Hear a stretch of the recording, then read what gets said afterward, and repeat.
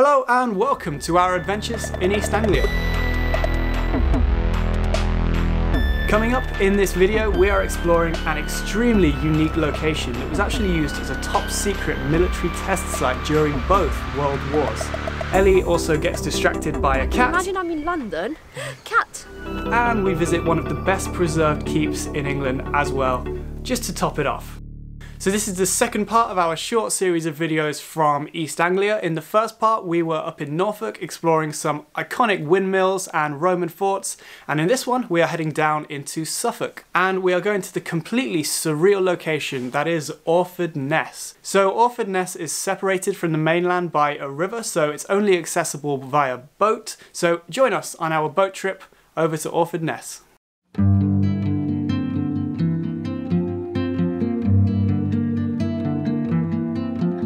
So here we are on Orford Ness right now, and yeah, we're going to be exploring this area and see what we see. I have no clue what we're going to see. I'm very intrigued. But this place is home to a lot of interesting history, including natural history. It is a nature reserve currently today. It's also home to a lot of military history as well that we can see remnants of off over in the distance. So yeah, let's go have a look.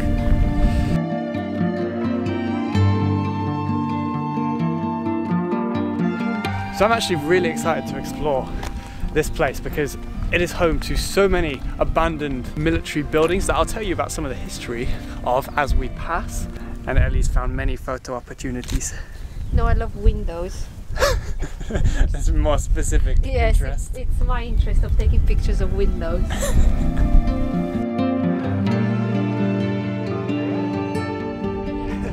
So when we first landed on Orford Ness, we were told that we had to stick to the paths as there may be some unexploded ordnance left over that they still haven't found. They've done their best to scour the place, but who knows what's here. Yeah. So we'll try not to blow up. That'd be good.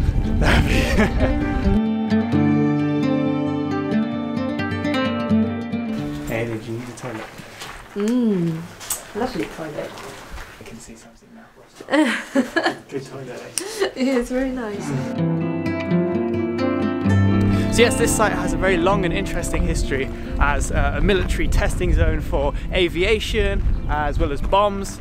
It was very closely guarded and very top secret as to all the things that were going on here. So even today, it's still not 100% known what actually went on here. A lot of the structures that we can see, it's unknown what they may have been used for, because every single person that worked here had to sign the Official Secrets Act. And so a lot of the people, even today, still aren't talking about what sort of experiments went on here. So very mysterious indeed. But now it is owned by the National Trust and it is a nature reserve. So it's kind of been turned by the National Trust into this wetlands area, which is why it's kind of hard to navigate. It's very boggy. Who knows what it was? I mean, you can still see remains of the floors. It's funny how it's completely gone.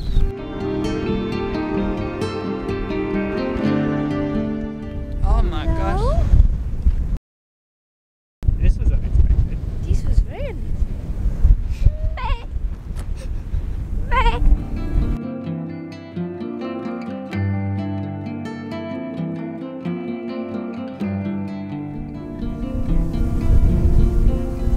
They're only so fluffy, I forget how fluffy they are. Yeah.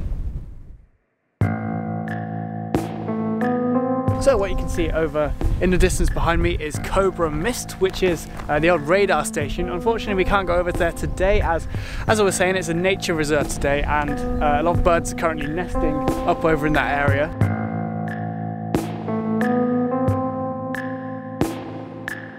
So from here, you get a really great view of everything that we're going to see. Let me just show you. So many things that we can see. We just got to cross this bridge.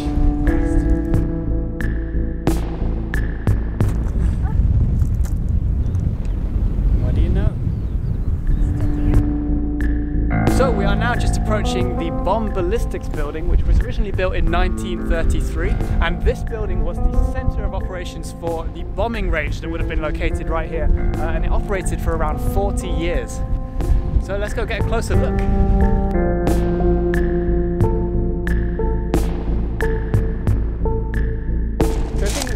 behind me that you can't really see from here, but you got a great view of from up in that building, is one of the examples of something that even today they have no clue what it was used for. So very interesting and very mystifying. I believe that building behind me is an old Coast Guard lookout. It's too bad that we can't get there. It looks very interesting, but probably classed as unsafe.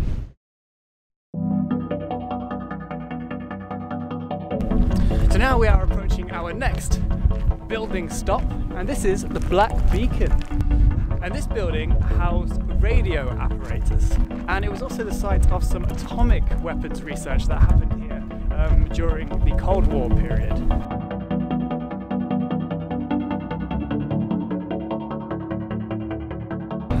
So there actually used to be a few lighthouses located along the edges of Orford Ness, as a lot of ships sort of beached here, grounded here. Unfortunately, in 2020, the last of those lighthouses was taken down due to the constant erosion that's happening here, which is such a shame. We just missed it.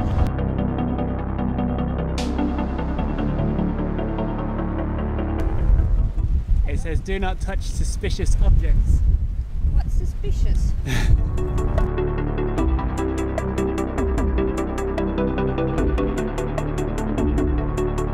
Would have originally been the control room for Laboratory 1, which is just the other side.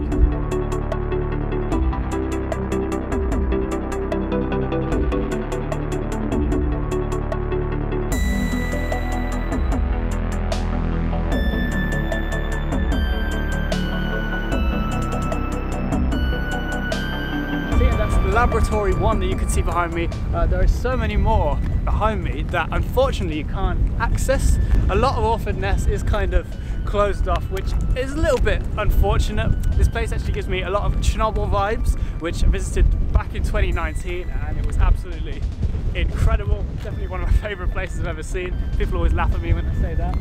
But yeah, just these abandoned structures, they're just so incredible, and I just can't describe how surreal it is to just be here and see them, see what we can see. So this has been our exploration of Orford Ness. I hope you enjoyed, and Bye. Oh, I look so handsome. Oh, of course, as always. Yeah. So that was definitely my biggest highlight of the trip. As I said in the video, it was just so surreal to be there. So after this, we got some much needed food and then headed into the town of Orford itself, which is home to the one and only Orford Castle. We could actually see Orford Castle from Orford Ness. It's off in the distance here. And as you're about to see, it was completely covered in scaffolding when we went, so we couldn't see the exteriors at all. But the scaffolding turned out to be very interesting, as they are renovating the castle quite literally to save it from crumbling away. Here we are now at Orford Castle.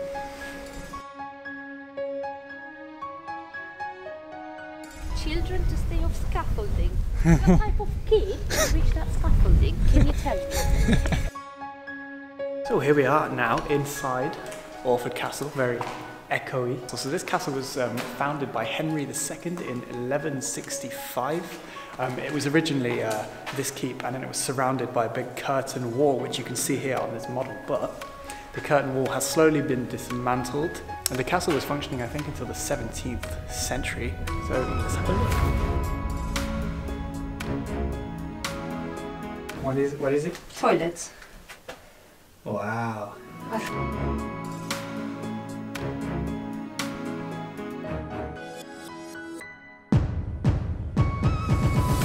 So this castle is undergoing extensive restoration work that will probably be going on for many, many years, hence why the entire exterior is covered in scaffolding, which we can see just outside the windows. And they're doing this because the castle was essentially found to be crumbling and obviously would not have lasted much longer, so this restoration is essential to the survival of this place.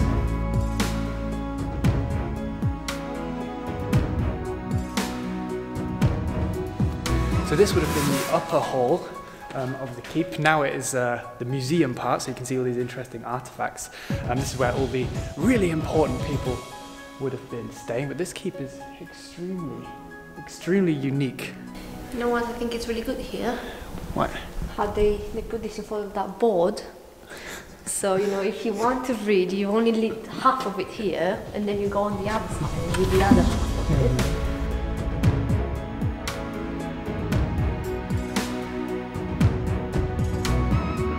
So here we are at the top of the keep. Obviously not an incredible view today, as we can basically just see scaffolding. See some of the abandoned laboratories and buildings. Says you can see all of these amazing views, which Yeah. I'm trying very hard to see. Keep trying, you'll get there. Yes, Look past the... my vision will get better the more I stare at it. Lighthouse.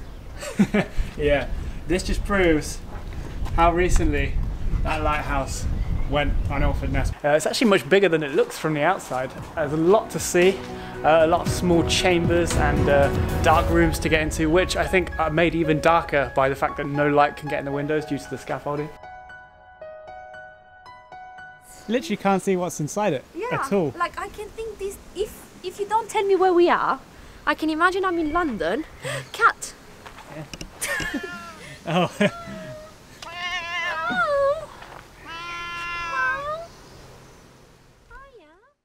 And with that distraction, that ends our exploration of Orford Castle, and therefore that summarises the video. In the next video, we are going to be heading back up to Norfolk with a goal to try and spot some seals along the Norfolk coast. And we're also going to explore some prehistoric mines as well. So yes, please subscribe if you did enjoy this video, and I'll see you in the next one. Goodbye.